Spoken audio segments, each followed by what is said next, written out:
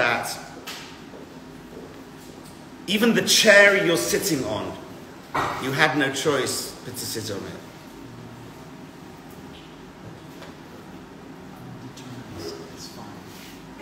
Because just to prove to you why there is a problem. We're taught in the Talmud from the Mishnah, it says, Hakol Tzafoi, everything has been foreseen. This, in fact, I believe some of you have seen this scene right now. You've seen it before. We call it déjà vu. We call it when sometimes you have a dream and you see something. For example, like we call it a premonition. My daughter, Brochi, a few years ago, was expecting a child, and in the back of my mind, if it was a boy, I'd have to go back to London for Brit Milah. What was she going to have? Da da da. And I had a dream. I promise you, I was in my Tel Aviv apartment, dreaming, where my daughter said to me, "Daddy, pass me shani." And I woke up and I WhatsApped my daughter Brochi, and I said, Broch, are you having a girl? Are you going to call her Shani? This is when she was like 8 months pregnant. I promise you, my dear brothers and sisters, I saw Shani. And by the way, her name is Shani. And I saw her. Like, that's what she looks like. She's super cute. And her beautiful little mushy face. I saw Shani before her parents saw her. How? I don't know. But I saw the scene. I saw it. And I told her even, I WhatsApped it with this WhatsApp proof. How does that work? Meaning, I believe 100% this scene has been seen. And you were all going to sit in that same. And you were going to cross your legs that way. Not even the other way. That was it. That's in the video. The Talmud says that when someone is born, a bat call comes out. A heavenly voice comes out and said, Nikki, when you were conceived, 40 days after the conception, Nikki said, Nikki's soulmate is da-da-dam. Who said that? Said your name. Said the name. Says in the Talmud that it's named. So 1 minute. If that's the case, which I believe 100%, that there's kind of a video in heaven which has seen this before. In fact, we've all got our own like DVD of our lives, which is, it's out there. It's out there. If that's the case, where we're just playing through the DVD, any of you actors or actresses? Any of you? On one hand, in a sense, we're all acting out our lives, acting out our mission, acting out our book, acting out our movie. If that's the case, the Hakol Tzafoi, if that's the case, that Hashem is all-knowing, does it make sense to say God is all-knowing? I hope so, because Maimonides says it's one of the 13 principles of faith. You can't be a good Jew and not believe that he's all-knowing, according to Maimonides. One of the 13 principles of faith. He's omnipotent, omniscient, he sees into the future. You're telling me God can't see? It's something he can't do? Well, if he can't do it, that's not the God that I know. That we know is Hashem Echad. Hashem Echad, we say this famous line that, by the way, in the Sephardi world, it's like, you know, such a difference in an Ashkenazi way of praying and a Sephardi way of praying, you know, for so many reasons, you know. One of the things being in Israel and Tel Aviv, as I go to many different synagogues, you know, when the Sephardim say, Hashem Melech, Hashem Malach, Hashem Yimnoch La'alam Ve'ed, it's like going to the army. It's like everyone is up and everyone is screaming and shouting, and the Ashkenazi is like, what's going on? But I love it because those phrases, Hashem Melech, he's the king, Hashem Malach, he was the king. What does that mean, Hashem Malach? I've got news for you. We say, Adonai Olam Hashem Malach. Hashem is the king before the world. That's the phrase, past, present, and future. Hashem Yimlov. We believe God's above past, present, and future. That means it's all happened. It's all knowing. My friends, if it's all knowing, you know, I said to Vanessa when you called me a few, you know, she's like, can I have a chat with you? I said, I think it's already happened anyway. Like, it's in the video. Like, chill. It's done. It's done. If things are done, which I believe 100%, because I'm an Orthodox Jew who believes in Hashem, who believes in God's all-knowing. If that's the case, then how on earth do we have free will? What is the point? The whole thing's just, as the Ishbitzer says, it's just one big game. Who are we kidding? Are we compelled? Is there fate? The Greeks discussed the concept of fate. We've got a big problem. Because the whole reason why we're here in this world is to choose. It says in the Bible, in Deuteronomy, Hashem says, I put life and death in front of you. Bacharta b'chaim. Choose life. How can we choose life if you chose life? And it's already decided what you're going to choose. If it's done and dusted, if it's already decided, what is the point? The whole point of the universe, the whole point of why we're here is to become good and choose good. If we can't choose good because everything is inevitable and destined and fated, what is the point? And yet the Mishnah says, Hakol tzafoi, says Rabbi Akiva. Everything's foreseen. Yet he says, V'harashut netuna biyado. We've got free will. In other words, there's two philosophical truths. An axiom of truth, so without them we are denying the basic tenets of Judaism. Number one, Hashem has foreknowledge. 100%.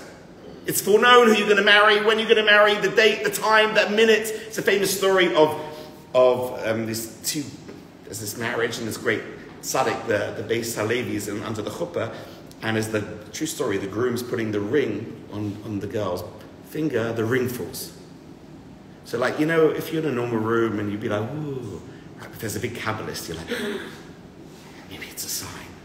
And they picked it up, and then the Chatan again, okay, let's try again. Can't be that hard. She hasn't got soap on her finger. Try it. They dropped again in front of everybody. And everyone said, maybe just don't do it. Maybe it's Pashet. You're not meant to get married. And then the third time, lucky. He managed to get it on the third time. So everyone surrounds the Kabbalist afterwards and said, do you think it was a sign from Hashem that it shouldn't happen? And the Kabbalist laughed at them and said, everything in its right time.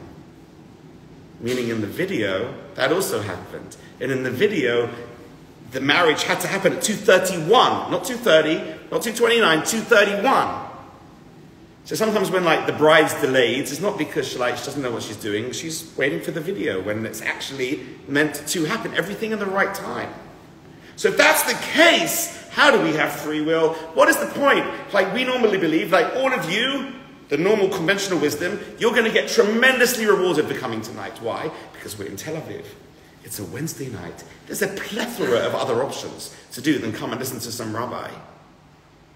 And yet you're fulfilling the mitzvah of Talmud Torah. We taught Talmud Torah keneged kulam. So ostensibly, you're going to get hugely rewarded. So right now, for those of you who are staying, right, every minute that you sit down on that chair, you'll get probably another $1 million in your spiritual bank account. So hopefully if you manage to stay for the 50 minutes, there's going to be $50 million up there.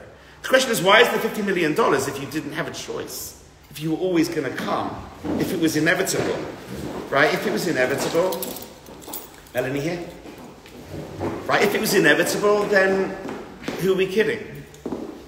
Why should you get rewarded for something that you had to do?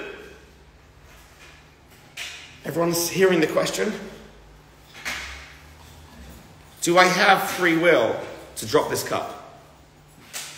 What do you think? Do I have free will? Yes. Was it in the video that I went like that? It was in the video. So if it was in the video, what can I do? I'm just playing out fate. It was fate. I need to help. So therefore,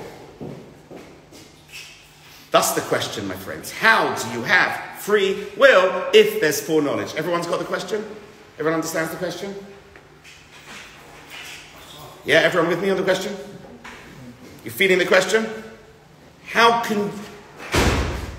me ask you a question. Give me an experience, Vanessa, give me an experience of something that you thought you chose. You was a dilemma, you could have gone left, you could have gone right, and you made a choice.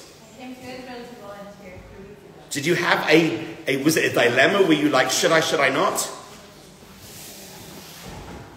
I wanted to, but yeah, like reality of my life, and then where I had work stuff to do, and it was also... So do you believe you chose to come? Yeah. Or do you believe Israel chose you to be here? I chose. So how do you coexist that you chose? Do you also believe that Hashem knew you to be here? I think think if I feel that my heart is here, that I feel I have to be here, is that, yeah, there's something in me that... What I'm saying is, did you choose to come? Or did it have to happen? Take the action to come. Did you have an option? Was there any alternatives? Of course.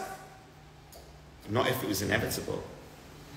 And something we're going to speak about in in secular philosophy, they'll talk about free will from the perspective of if there are you only have free will if there's alternatives.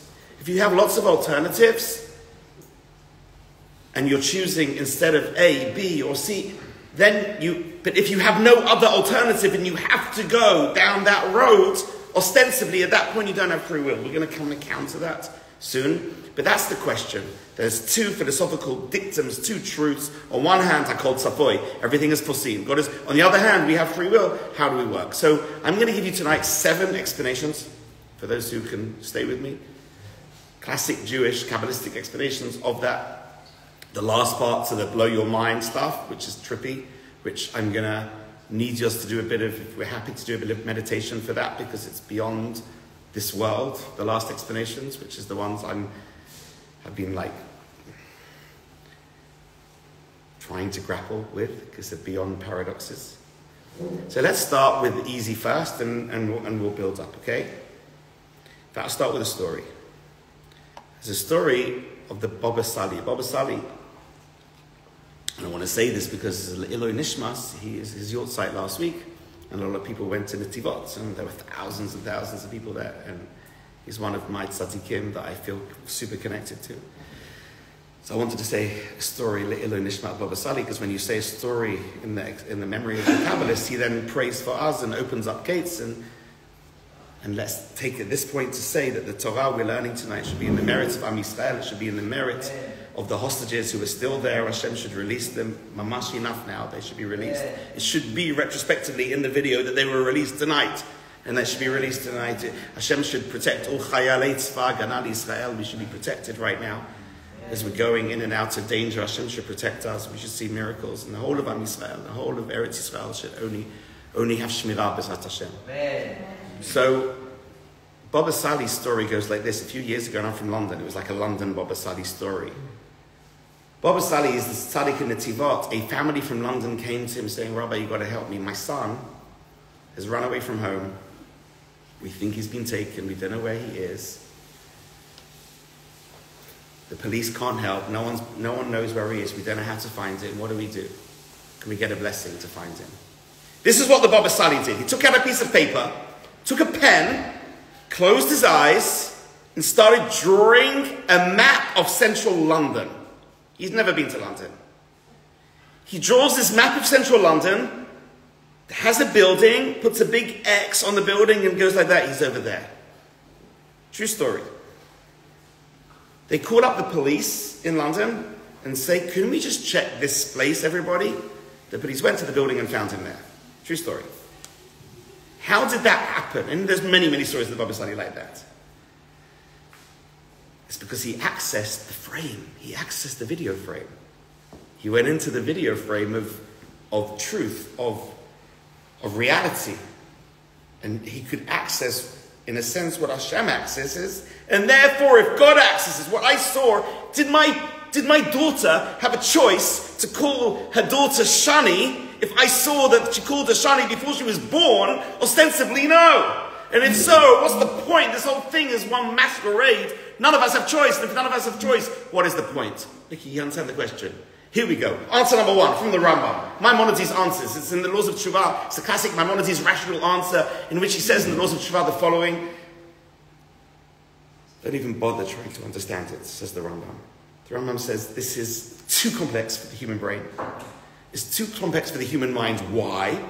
Because we can maybe, we have a biologist here who's studying science, but you've never studied, and it's impossible to study the science of God, because God's above this world.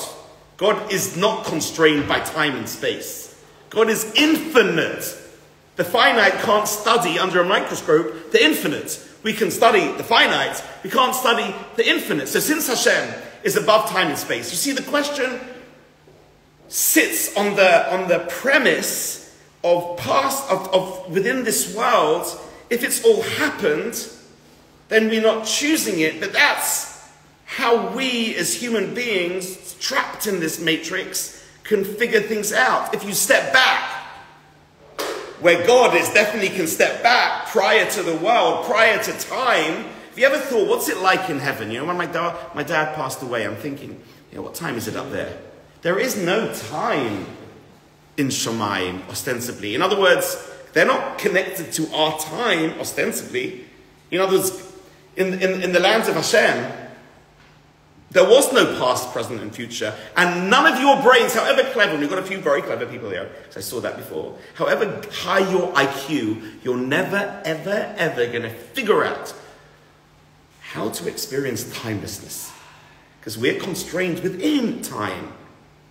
We are trapped in time. We are trapped. So to understand the question, says the Rambam, who are you kidding? It's impossible. In other words, it's a paradox. Deal with it. They're both true. Maimonides says 100% Hashem has full knowledge and Hashem is all-knowing. Otherwise, he's not God. On the other hand, you have to have free will. Otherwise, what's the point of being here? And God promises us and pledges in the Bible that we have free will. How are they reconciled? Go figure. We can't understand in this world. In the next world, you'll understand. Whilst we're trapped. Whilst we're trapped in this world, Ev Shaladat. That's what Maimonides says. Maimonides says. The Raavad, one of the opinions says, so opinion number one is impossible to know, because to know, you've got to know God, and God's beyond time and space. Our brain cannot comprehend. You know, there's this great philosopher said to me once, we can know what Hashem does, we cannot know who Hashem is. We can't know what God is, Efsha. And to understand the answer to this question, you've got to know God, and you can't know God, so forget about it. The great Raavad says, Maimonides, so why would you ask the question then? He got very angry with Maimonides. He says, how dare you create the question and then tell everybody it's impossible to know? You're creating doubts and problems in the Jewish people. And then the Raavad's got his own answer. I'm not going to answer now because, by the way, there's hundreds of answers to this question. And I've picked out 7 of my favorites. So number one, you have to give you Maimonides because it's the most famous. It's legendary, where he asked the question. He says we can't know. Let's move on. Number 2. Oh, easy one. And I think so simple and so classic. And maybe you'll tell me what the flaw of this is, because each argument has its flaw. And it's from a great study called Rav Sadia Gaon. One of the reasons why I'm a believing Orthodox Jew is because I studied the history of Judaism. And in this room, there's every chain of our generation. There's no missing link in the timeline. So when the Bible's finished, the Old Testament's finished, the Tanakh takes over. When Moses died, Joshua takes over. Then Isaiah, then Samuel, then King David, then King Solomon. Then you have what's called the book of the scribes, Tanakh, Nevi'im, Ketuvim. That takes you to the Second Temple time, Ezra, Nehemiah. What people don't realize is when that stops, we continue writing, which is the Mishnah, where you have the area called the Tanaim, Akiva, Hillel, Shammai. When they die, the next period takes over and writes. So they're called the Amoraim, Rav Ashi. And when they die, the next period comes in called the Gaonim. And that's Rav Sadia Gaon. He was one of the Gaonim.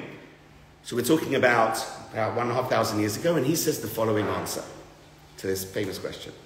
Before Maimonides. Maimonides died about 830 years ago. So he says the following answer. Listen to this. Says Rav Sadia Gaon, it's easy. Why is everyone so bothered about it?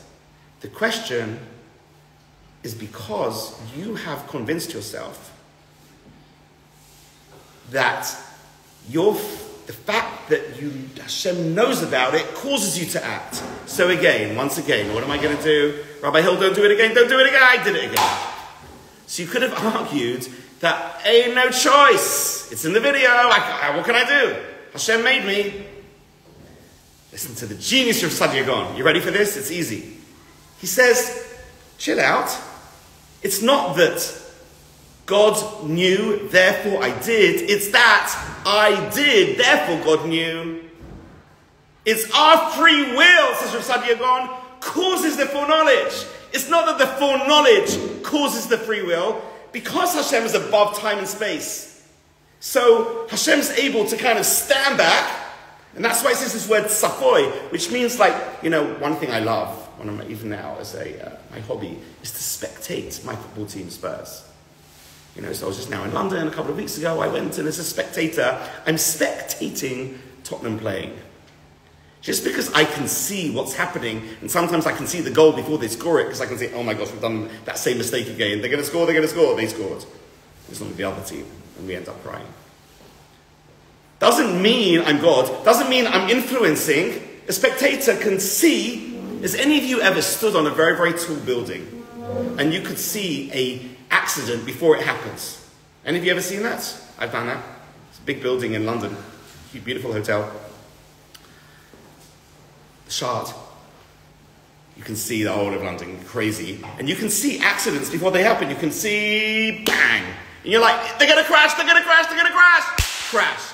The fact that I saw it doesn't mean I'm influencing them. No. You can see something without influencing. Says Rav Sadia Gaon, the answer number 2 is, what's the problem? It's the free will causes Hashem. Meaning, yes, there's this video. But who writes the video? You guys. You chose to come tonight. For sure, you chose. That's why, because anytime there's something spiritual, I'm going to say this over and over again tonight.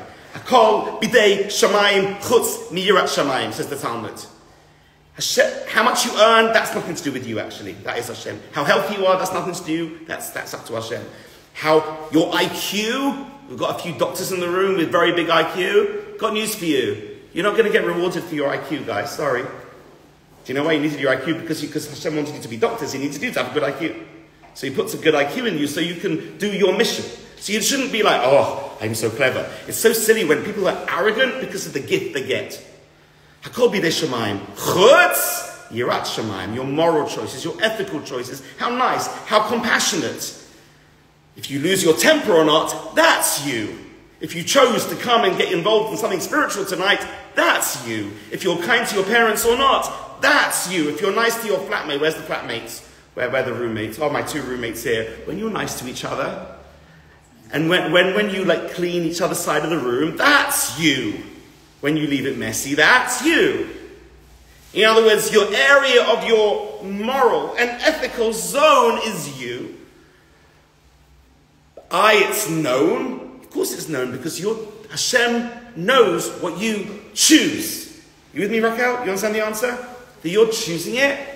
And that's why Hashem knows. It's not that Hashem knows and therefore you have to choose. He explains our choices cause Hashem's knowledge. Melanie, you understand the answer? You good? Everyone happy with that answer? Anyone see a flaw in the argument? I have a question. What is the significance? Sorry? So, if God, that negates the effect of God. It's like, so he knows everything, but he's not the one who's influencing. He can influence, but he's not the one who's concluding it. He's not the one who's doing it. We're doing it. We're choosing it. And Hashem's setting up the background. We're like the puppets, but we have space to choose. Our DNA, our IQ, our good looks or not, is part of the gifts from Hashem. What we do with it's up to us. That's the second answer. The downside obviously is if you really, really, really understand the fact that it's known about, it's too trippy. Like, if it's really known about it, don't give me that you really got choice. If it had to happen, in other words, there's still a bit of a paradox in there. But to be honest, Rav Sadia Gaon's a beautiful answer. That's answer number 2. Let's go, number 3. Here we go. Let's start with some classics now. So the Ralbag is one of the famous classic answers on this. If anyone has done some research in that, you're looking in, if you go on Google and say, free will, Jewish opinions, the Ralbag comes out. Because the Ralbag was a big radical. Who was the Ralbag? He was born in 1288 in France. Died 1344 and came up with a very radical perspective, which initially when I read it, I was like, heretic. And people like the Rivash called him a heretic. And they said, how can you be a rabbi if you don't believe in this? But the older I get, And instead, we'll see from the end tonight, I'm kind of leaning more in that direction now. Here we go. Not in the direction of being heretical, that it wasn't heretical, and actually it's very beautiful and very deep. But initially, it's shocking. Because again, initially when you become, as a rabbi, allergic to limiting Hashem, to say God is limited, I'll give you a quick, the quick question. Are you ready for this one? Can Hashem create a rock that he can't lift? Yeah, I think so. And the Jewish people, right? He can't destroy them. Can he create a rock that he can't lift? Like, he can't destroy... Don't give me a metaphor. I'm asking a rock, mate. On a rock. Is there a rock? Don't give me metaphors. A rock. Can Hashem make a rock and now I can't lift it? Or can he create an illness that he can't cure? Yes or no? It's very simple. No. Yes. Nikki? No. He can't do it? So something he can't do? You're limiting Hashem, Nikki? Naughty you to limit Hashem's infinite power. But if he's doing it, then... Ruby, what do you say? Can Hashem create an illness that he can't cure? So if he doesn't cure it... I didn't say if he doesn't. Can he create something that then he can't do? No.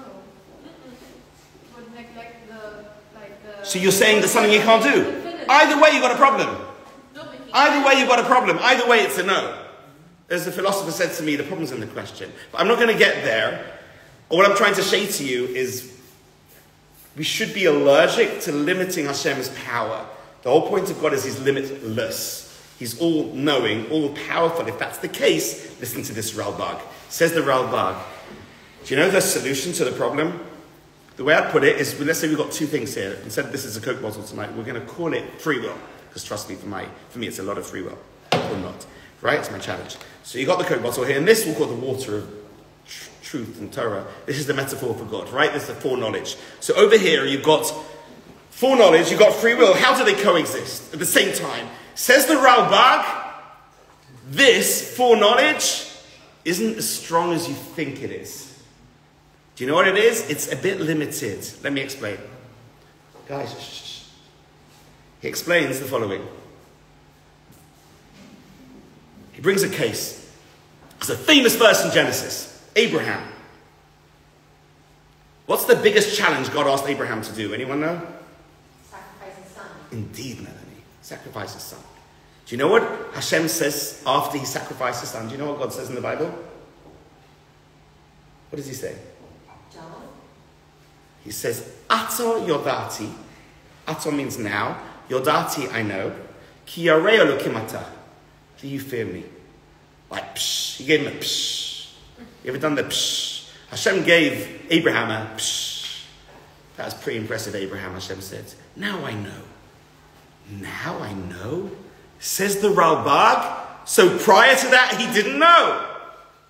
Is there something that God didn't know? Who are we kidding? He saw the video. What do you mean, now I know? He's already known. Listen to this. This is trippy. Says the Ralbag. He didn't know.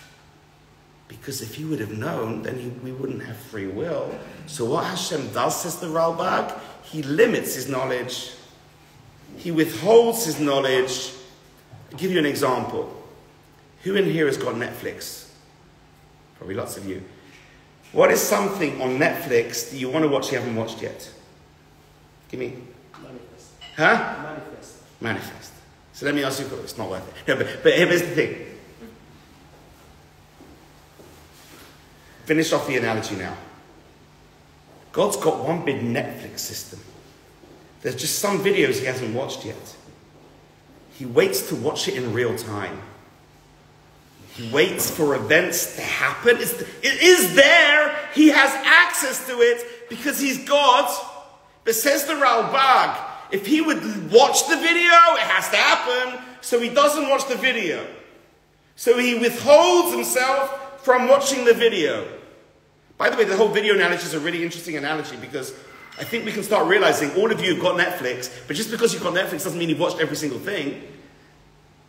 So similarly, Hashem can have lots of videos of all our lives, but it doesn't mean he's watched it. And the concept is, it seems that when he watches it, when he knows, things have to become inevitable. Says the Ralbag, Hashem therefore holds off on watching till present time. And therefore now I know. So Hashem is saying, now I know that you're sitting on these chairs and coming tonight. Till now he didn't watch your video. Because if he watches the video beforehand, it's kind of cheating, and then in a way you wouldn't have free will. So to give you free will, says the Ralbag, he withdraws.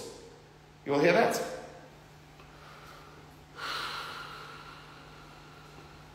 It's a bit of a problem, but if you understand from the Arizal, later on we're going to get a bit Kabbalistic, and in Kabbalah, how did Hashem make the world? It's the same thing, you know?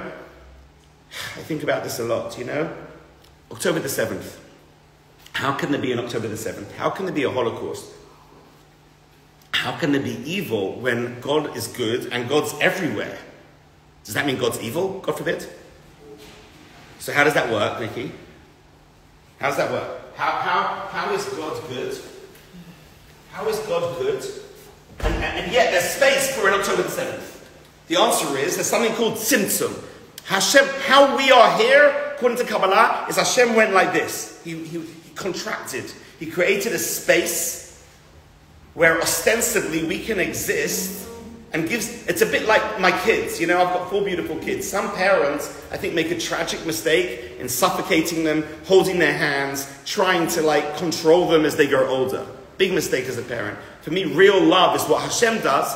Real love is to give your child the space to become themselves, to express their own individuality. And what I did, especially after my children's weddings, me and my wife literally went like this. Step back. And we're there for them whenever they need us. We don't interfere. And we call when we're called. And that's what Hashem does. Hashem Moshiach Melech Yaneinu V'Yom Koreinu. You want Hashem? He comes and helps you. Otherwise, he gives you the space to make your own choices. And if God forbid someone wants to do the worst thing possible, like on October the 7th, Gewalt, that's a consequence of Tzimtzum. That's a consequence of the contraction of infinity. That creates space for a finitism. So what we're going to say is the Ralbag is continuing that concept and saying as a result of Tzimtzum, Hashem, part of that is this kind of staying back and not watching the video. By the way, as a big football supporter, sometimes after Shabbat, it's one of the really, if you're into a sport, once the result's there's no point watching the game. The whole excitement of the game is you don't know the score, you don't know the score, you don't know the score, you don't know the score. So every Shabbat I think of this whole foreknowledge providence thing, because normally the game's played over Shabbat. I'm like on my WhatsApp, no one tell me the score, please no one tell me the score. And then I'm pressing like play on the video to watch it. I'm like, I don't want to see the score. And I think it's a little bit like that. It's almost like if Hashem sees the score, it's too late. So Hashem like withdraws from seeing the score to allow us to play it out. That's the Ralbag. The other, so over here the Ralbag's saying there's a problem. Foreknowledge is a little bit limited. Rav Kreskas is the one that we were speaking about before, is the determinist concept, where he says actually there's a limitation in free will.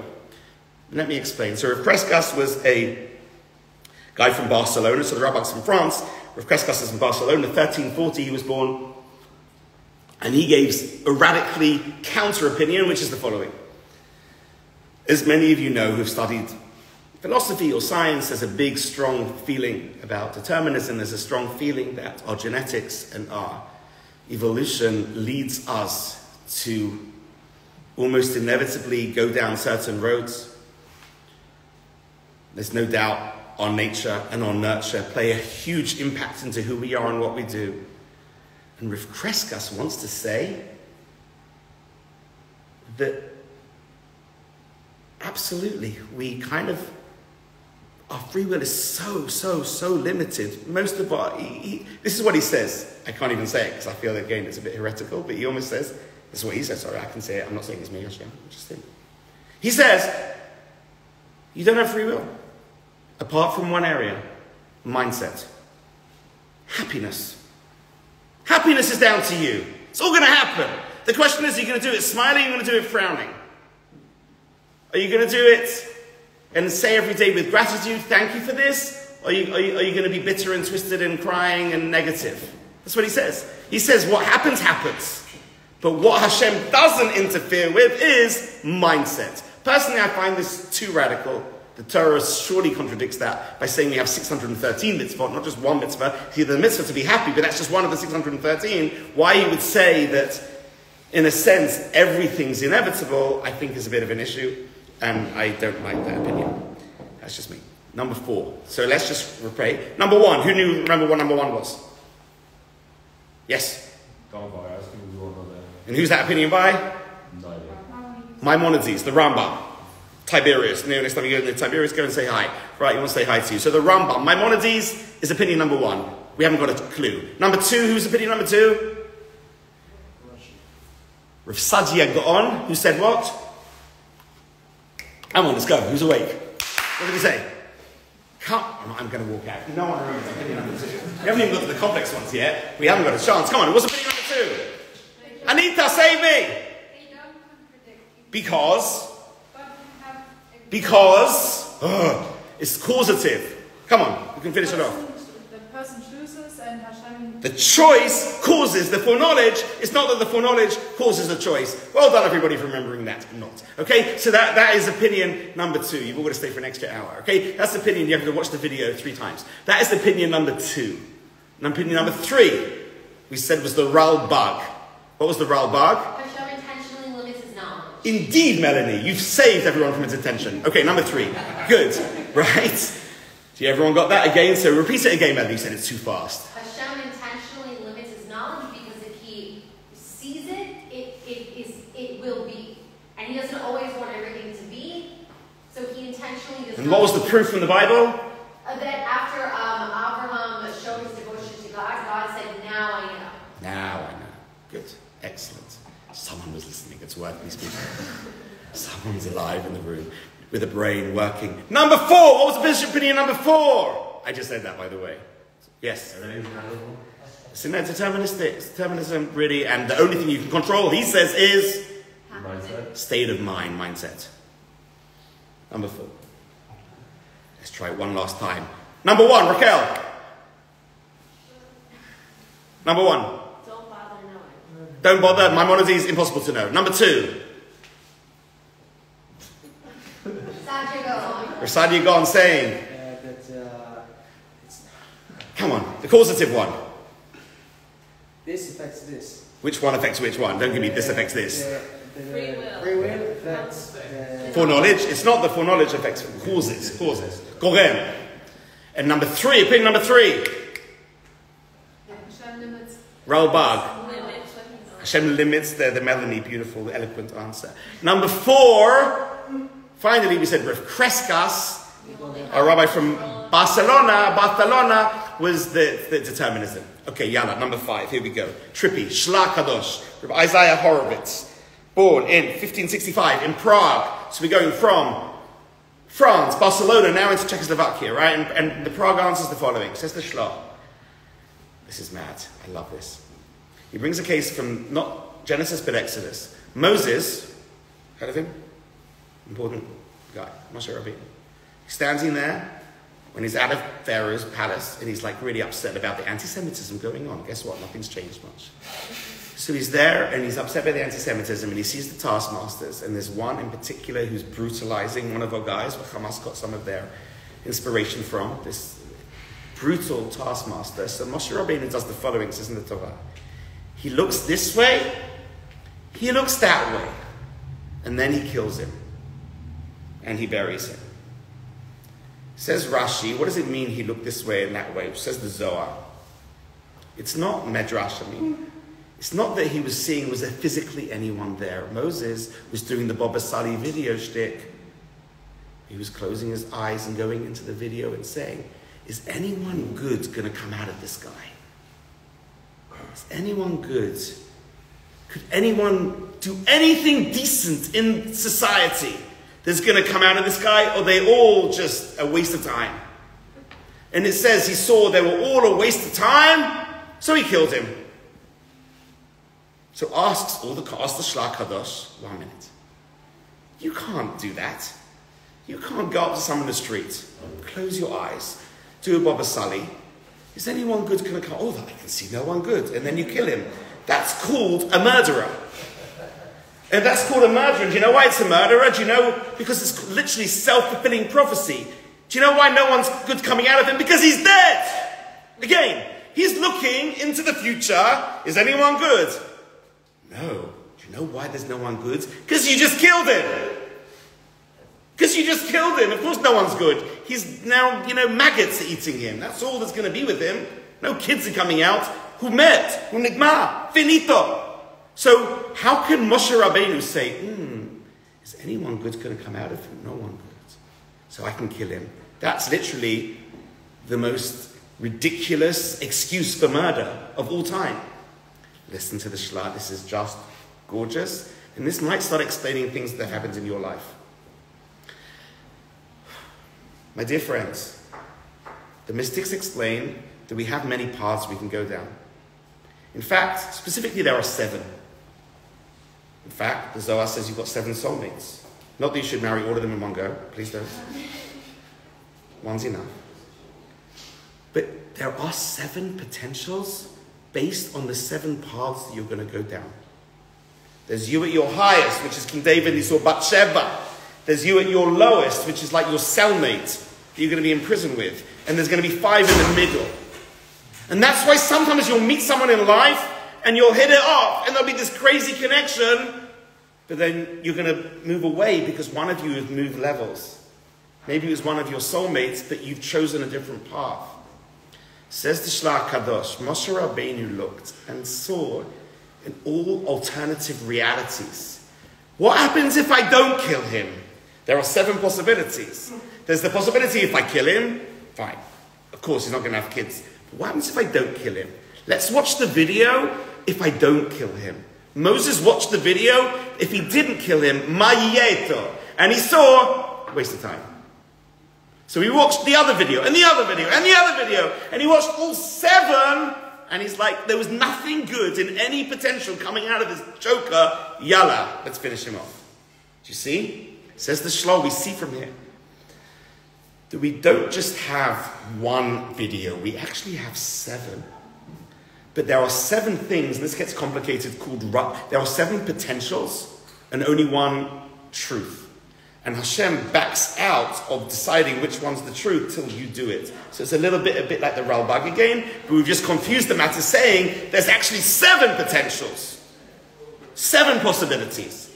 Meaning you have a tremendous space and scope for making your decision. That is the Shla Kadosh. You ready? How does it answer the question? It answers the question by saying that there's possibilities which Hashem can see, but Hashem chooses not to see the actual choice you make. So there are actually 7 possibilities the whole time, says the Shla. Now let's go a bit more trippy. It says that Arizal. Oh, no, let's do Rechon Wasserman first. I'm going to give you 8. Rechon Wasserman says, just let's go into philosophy just for a moment. Something cool. What did you think about this idea about alternatives? Does anyone here agree that if there's no potential alternatives, you don't have free will? Do you agree with that statement? In other words, if you can only go down A, because there is no B, there is no C, there is no D, and you have to go down A, the fact that you go down A, did you choose A? Who agrees with that statement? Who thinks that if there's no alternatives possible, you don't have free will? So that's the conventional wisdom. Explains Rabbi Tatz, and he gives a nice parable. Listen to this parable. See what you think about this. Okay, let's get this right. 3 men. ABC. Alfie, Bertie, and Charlie. Alfie hates Charlie. Alfie doesn't want Charlie to live. He's divided a strategy that Charlie's going to die. Bertie really dislikes Charlie, and he thinks Bertie is going to kill Charlie. But just in case Bertie doesn't kill Charlie, this is what Alfie's done. He's a bit of a scientist, scientist like our friend, but much a creepy scientist, not like you. He's a really creepy thing. And he's created a chip, a computer chip, that he's put in Charlie's brain, which if Charlie chooses not to kill him, he's then going to go and kill him. He creates a chip in his brain, which if he activates it, Charlie will go and kill. Bertie will go and kill Charlie. In other words, a chip in Bertie's brain that Bertie will kill. If he just presses on, Bertie's going to kill Charlie. Nicky, here's the question. You ready for this question? Bertie goes and chooses out of the goodness of his heart to kill Charlie. But he was always going to do it, because if he chose not to, Hashem was going to make it, like Alfie would have made him do it. So he had no choice. There was no alternatives. 100%, Bertie was going to kill Charlie. The question was how. And then he chose it. Question, does he have free will to do it? So he's not liable. Of course he is. Because he did choose it. Says Rabbi Wasserman, we see here that even if things are going to happen, come what may, it still doesn't detract from choice. I think it's brilliant. I think it's genius. Right? In other words, Bertie still is in trouble in heaven. Why? Because he chose it. We're going to learn more about this in 2 weeks' time, but essentially, the consequence is kind of irrelevant. What's relevant is your choice. And if you choose something, you are liable for your choices, irrespective if it was going to happen or not. You're not being a murderer who kills a victim. You know, I had a friend who was walking around the old city a few years back, a guy from Golders Green. He was walking around the old city and an Arab terrorist killed him. And at his funeral, Rabbi Yashiv said the following: let no one think that it's because of the Arab terrorist, he's now dead. Let no one think he was meant to have lived a ripe old age, and because of this, he's now dead. The Kabbalist Rabbi Yosef, was one of the greats, said, Jewish understanding is when someone passes, they're always going to pass. Yet, that does not let off the hook the terrorist. The terrorist is still liable. We believe two things can exist. Something's basher, something's going to happen, but yet, we're liable for our choices. So it says in the Bible, a murderer gets killed, even if the person who was going to kill, Hashem has decided they're going to come to the next world. And that's kind of what Rabbi Wasserman is saying. So Rabbi Wasserman essentially is saying, which was answer number 6, that even if you don't have any alternatives, you're still liable. You're still choosing, just like Bertie chose to kill Charlie, even though a thing was in his brain that if he wouldn't have chosen, it would have happened anyway. Number 7, the Arizal, yeah. It's like the story of Pharaoh, because technically God made his heart more... Beautiful. In fact, Nachmanides says that. Nachmanides used that proof. And he goes, not just Pharaoh, the whole Egyptians. The Bible says, God said to Abraham, you're going to be slaves in Egypt. They were always going to be slaves in Egypt. So why did they get punished? Says Nachmanides, and Nachmanides is similar, because they chose it. And even worse, they didn't have to do it with such extremity. And they still chose it. So even if things are going to happen, we are liable for our choices. Even Pharaoh, who had his heart hardened, he was still liable anyway. Very good. Next, the Arizal says, I'm not going to explain this, and we're going to get into the meditation, nearly finished. It goes like this. And this is where it's going to get trippy. You see, my friends, why am I very much drawn to mysticism? Because I believe in the notion that Hashem is everywhere. The 3 words, which is fundamental in Kabbalah, Ein od milvado. There's nothing else apart from him. Why do we say Shema with our eyes closed and the hand over our eyes? Because you can only really have faith in Hashem when you can't see the world. Because when you've got your eyes open, it's very easy to be distracted. You see more with your eyes closed. Meaning with your eyes closed, you can start accessing that higher world. Says that Arizal, in the world, there's 4 worlds. 4 parallel worlds. This is the lowest world called Asiya. Anyone know what the 4 worlds are? It's called Abiyah. The highest one is the world of Atzilut. I'm not going to go through it too much now. Then Bria, then Yitzira, then Asiya. Essentially what he says, when you get close to Hashem in the world of Atzilut, there is no free will, says the Ari Kadosh. In truth, real foreknowledge, it's all happening, it will happen, it's done. It's a movie that's already been played. But that's in the world of Atzilut. Down here, we're in this paradox where we're playing it out.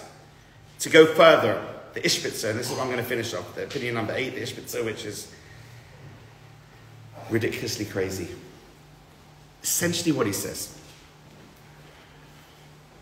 You know, any of you like movies? So I've come from a family where my kids like, you know, what's your favorite movie? Goodfellas. Sorry? Goodfellas. Goodfellas. You like your mafias. So, if it's okay, let's talk about Harry Potter more, right? That's all right. You know, my kids are much more into Harry Potter. They're literally Harry Potter experts. They're one of the world experts. Dina's literally one of the world experts in Harry Potter. So when they enter this Harry Potter world, they literally get lost in that world. You get lost in their magical world. Says the Ishbitzer, we're all in our own Harry Potter world. We're all playing in a movie right now. But in truth, it's just the movie.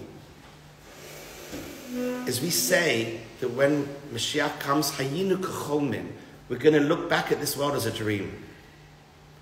You know, there was a time in my life I was going through tremendous trauma, and it was Yom Kippur, and I was just begging Hashem to help, begging, and nothing was happening. And at the end of Yom Kippur, when the shofar blew, I literally had what I call an out-of-body experience. I can't explain anything different, where Hashem just transported me to a place where Avi Hill was down there, and the issues were not relevant.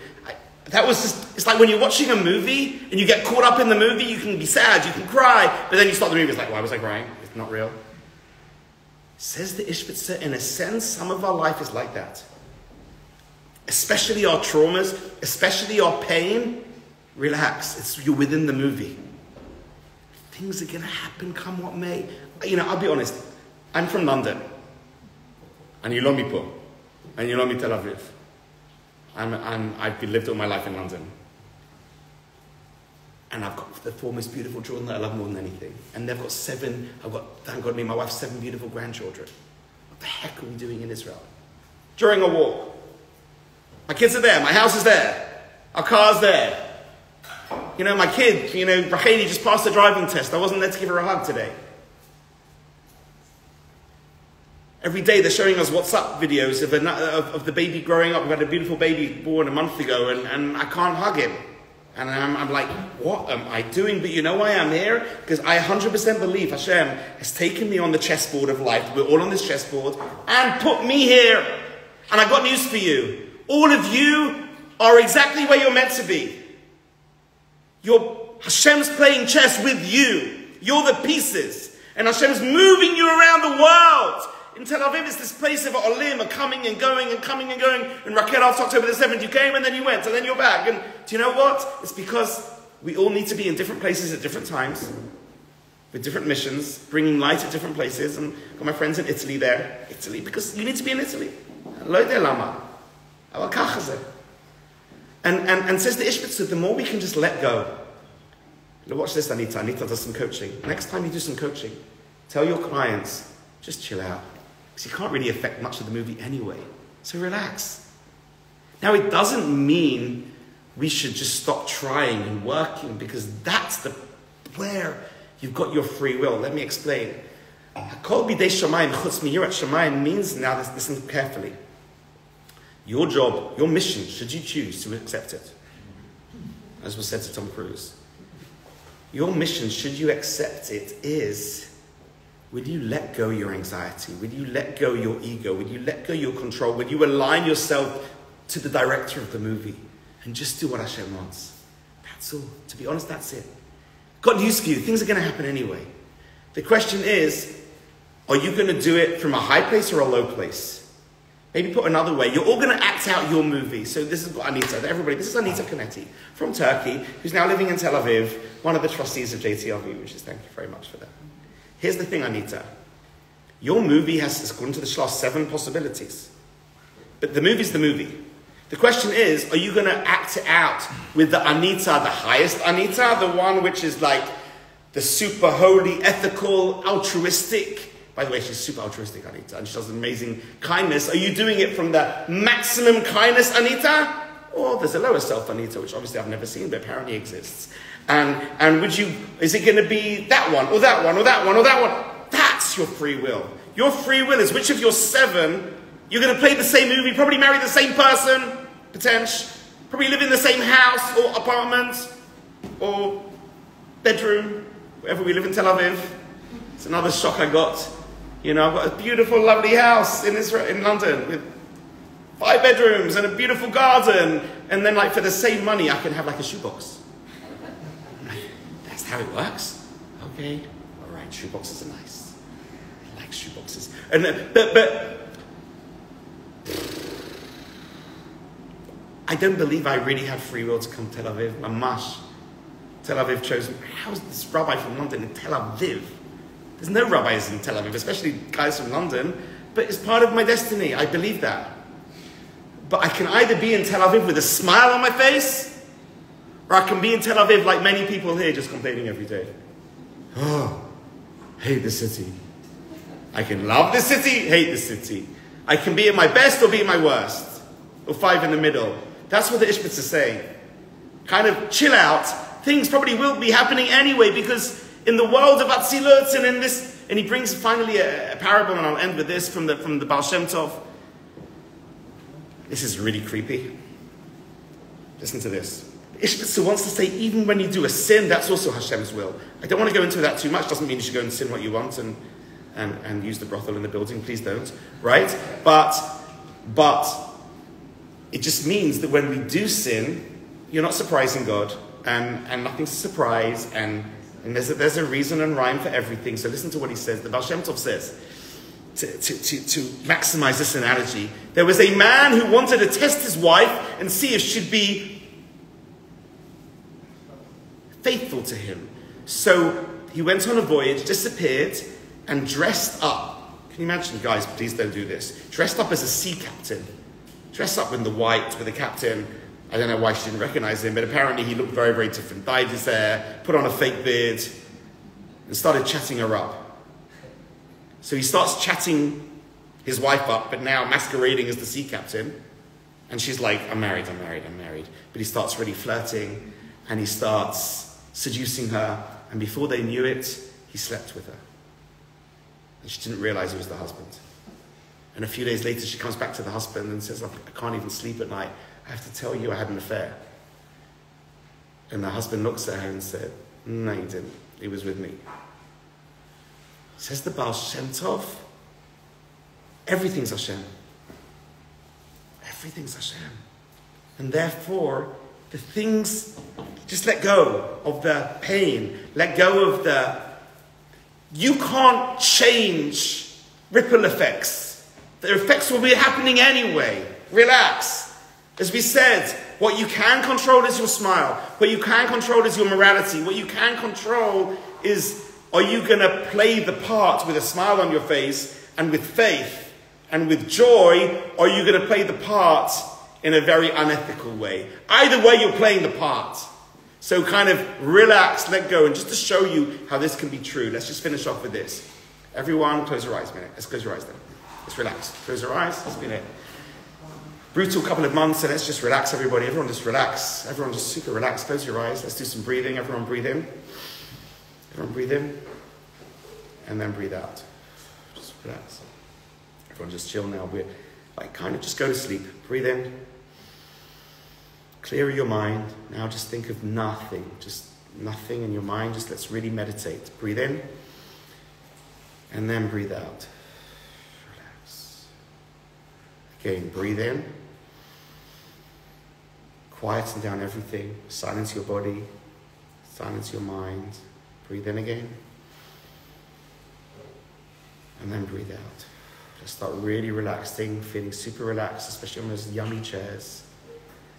Just feel like you're a stone relaxing on the ground, the sand on the shore. Breathe in again, breathe in. And then breathe out. I'm relaxed. I'm relaxed. And again, breathe in. And then breathe out. Clear your mind. Let's start. Your right foot, let it go, relax. Your left foot, relax. Your legs, relax. Your back, relax. Just feel nice energy, nice relaxation. Breathe in. And then breathe out. I want you to start now imagining going up Jacob's ladder. And as you go up this ladder, you're getting out of the world. You're getting out of this matrix. You're going into this higher space of this world of Hashem, this world of light. All Hashem is light. Light, light, light and love. Light and love. You're kind of going into that space where all there is light. You're leaving your life behind. You're leaving your movie behind.